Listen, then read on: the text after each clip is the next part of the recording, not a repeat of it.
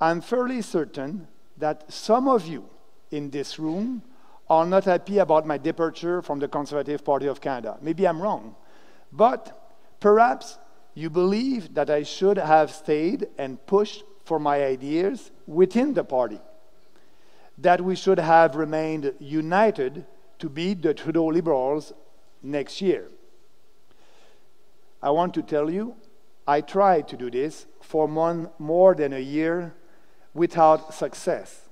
And this is why I plan to continue, and I plan to continue until just a few days before my resignation.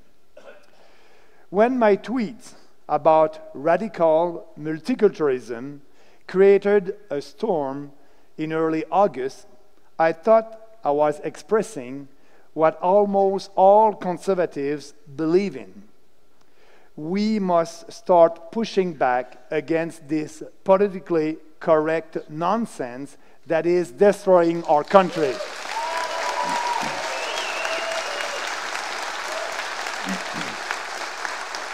But the reaction from my conservative colleagues was universally negative. And then, in a phone conversation, Andrew Scheer told me that I did not represent the party and my ideas were not welcome.